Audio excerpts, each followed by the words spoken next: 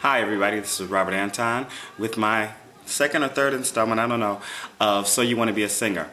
One of the things that I would think really important and something that I think my mom had the right idea was if you want to be a singer, learn an instrument, especially while you're younger, but even as you're older you can learn an instrument.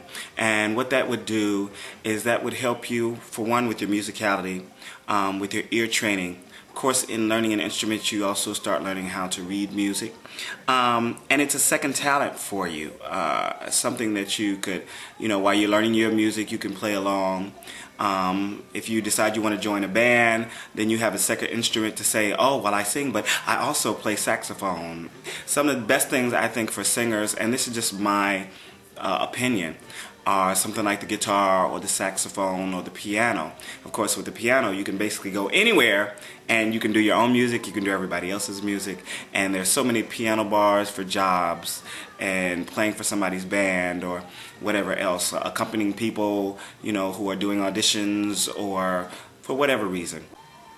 So my mom had me and my brothers take an instrument every year starting in first grade.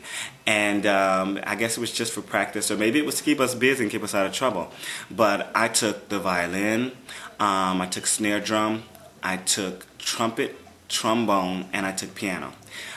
I can't play most of those instruments today, but when I do write my music, I can often hear the parts.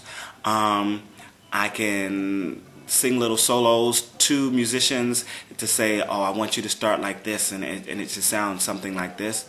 And it just helps. It just helps a lot to learn an instrument. So if you want to be a singer, especially if you're young and you're in school when it's free, take an instrument. Thanks. Bye.